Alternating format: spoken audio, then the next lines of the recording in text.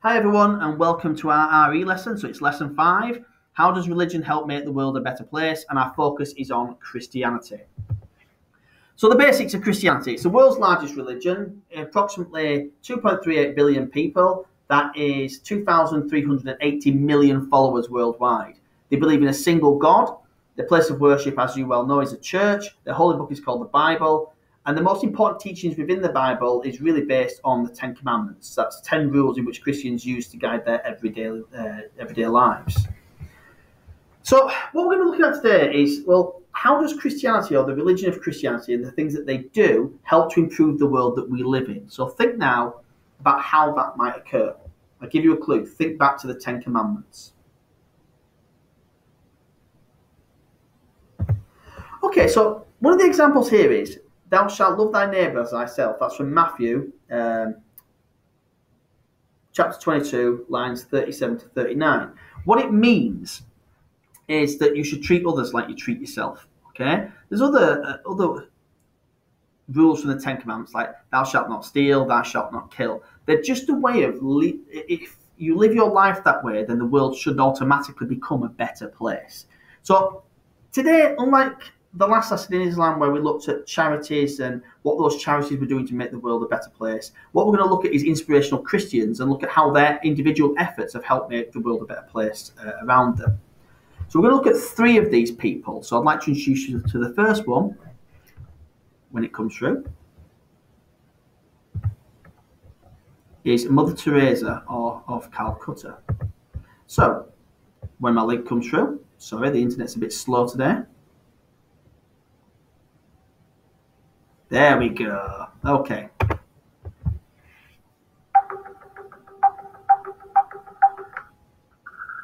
of a mother is like no other. I remember spending time with my mom. It didn't matter if I was being bad or being good.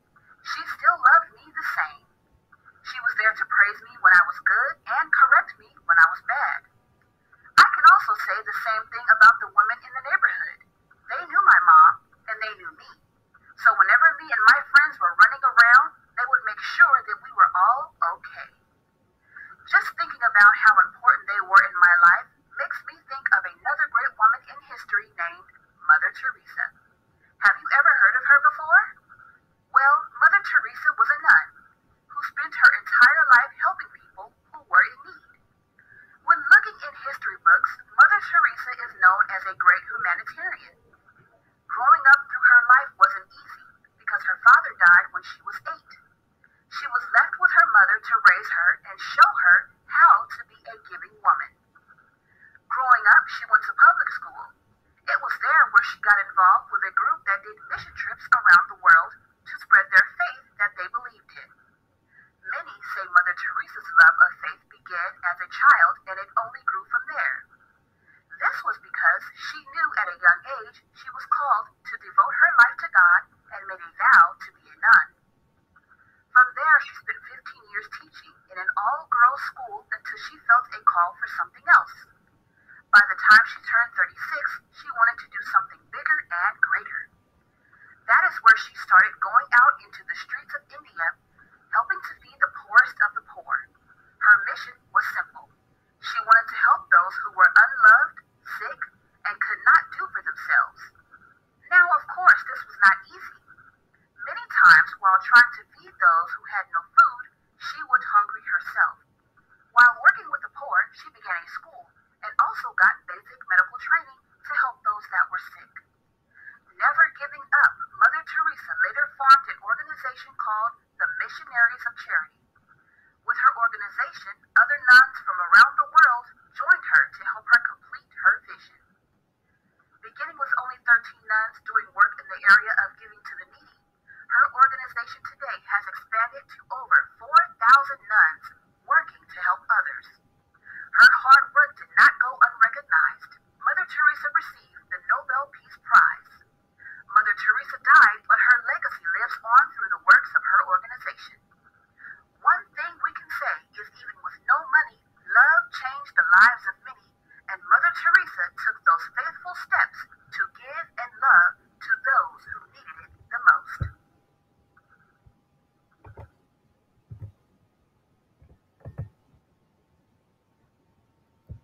My apologies on this one. So that is going to be Martin Luther King. I'll see whether or not it will open up on here. So let's have a look. Fingers crossed. Peloton advert. This is not exactly ideal, but let's try again. Today we honor a legend. It's a historical moment. MLK. Martin Luther King Jr.'s life began like yours or mine. Born in Atlanta, Georgia in 1929. Martin Luther and Alberta Williams were his parents' names. With siblings Alfred and Willie. Christine Martin would play games at Ebenezer Baptist Church in Atlanta. They were raised. Their father was Minister King, where the congregation praised. Martin graduated from high school early at age 15. To Morehouse College with knowledge, not just a teen. He learned thorough protest to slavery in 1849. Then at Rosa Seminary, he saw God's great design. With the peaceful tactics Mahatma Gandhi used at every turn. Though he finished top of his class, he still had so much to learn. So off he went to study at Boston University. Met and married his wife Coretta Scott in 1953. Learned theology, worked toward diversity, cared for the poor. Billy took a job as a pastor in 1954. It was in Montgomery, Alabama, where hate was winning out. The whites claimed things were separate but equal, but Martin had his doubts. Jim Crow laws enforced separation between the blacks and whites. Blacks sat in the back of the bus, violating human rights. In 55, Rosa Parks was arrested for sitting in the front. Without a doubt, this historic event forced a battle for us. Martin led a bus boycott. People walked to inspire a fix. Till the protesters gleaned the laws to change in 56. Dr. King preached resistance. Was most effective through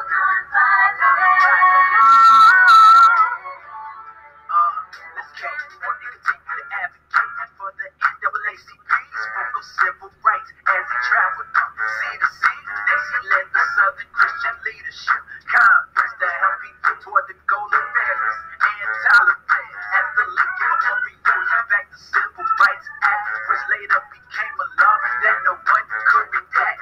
State cities where blacks were sitting, white only spaces. Arrests followed and segregation fueled hate between the races. In Birmingham, there were boycotts against the businesses they protested. Laws had gone uncontested. Adults and children were beaten, fire hose detested. The people hoped for a change, but instead were arrested.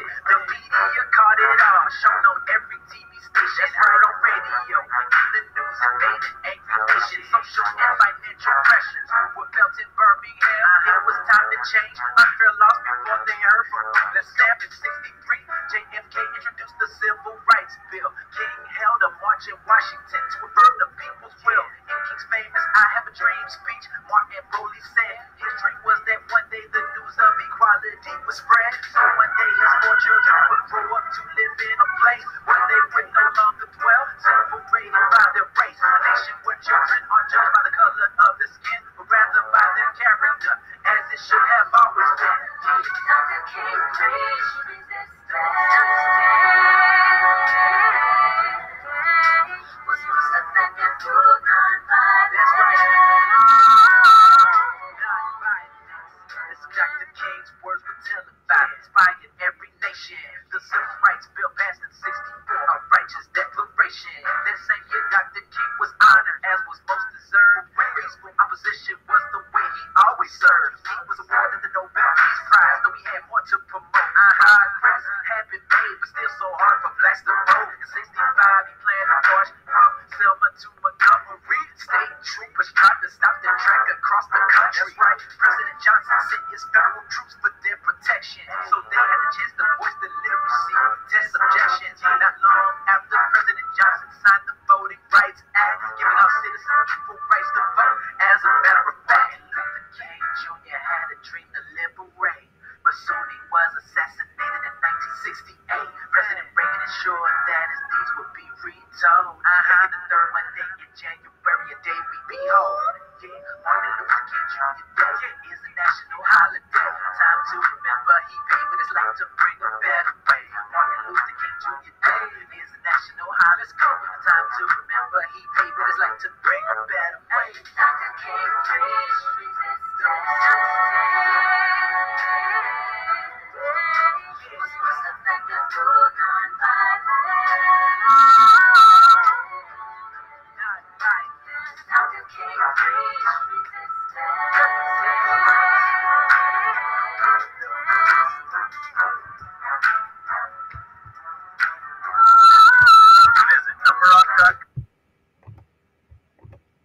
Right then, and back to this. So our final Christian is Desmond Tutu. So here we go. Fingers crossed. On African Icons today, we have Desmond Tutu. Desmond Mebilo Tutu was born on October 7, 1931 at Klerkdorp, South Africa. His father was an elementary school principal. His mother worked as a cook and cleaner at a school for the blind. In South Africa, Tutu was born into a rigidly segregated society. Although as a child, Tutu understood that he was treated worse than white children based on nothing other than the color of his skin. He was resolved, therefore, to make the best of the situation, and he still managed to have a happy childhood. His family moved to Johannesburg when he was 12, and it was around this time he contracted tuberculosis and nearly died. And because of this, he was determined to get into medical school. Tutu was accepted into medical school, but his family could not afford the fees. In 1958, Tutu was enrolled at St. Peter's Theological College and was ordained as an Anglican deacon in 1960. Tutu became popular when he became the first black person to be appointed the Anglican Dean of Johannesburg in 1975. It was this position that gave him prominence and eloquence in the anti-apartheid movement. Tutu became a bishop in 1976, and in 1984 he received a Nobel Peace Prize, and in 1985 he was made Archbishop, being the very first black person to occupy that position in South Africa. He has authored books such as God's Dream, The Rainbow People of God, No Future Without Forgiveness, The Book of Forgiveness. Desmond got married to Leonor Malizo in 1955, and they have 4 children. They remain married today. See you next time on African Icons Today. So they're 3 inspirational Christians, all who've done things that have changed the world around them. So, for example, Mother Teresa in Calcutta, helping the poor and needy. You have got Martin Luther King and the civil rights movement in the United States, and you've got Archbishop Desmond Tutu and his fight against apartheid and racial segregation in South Africa.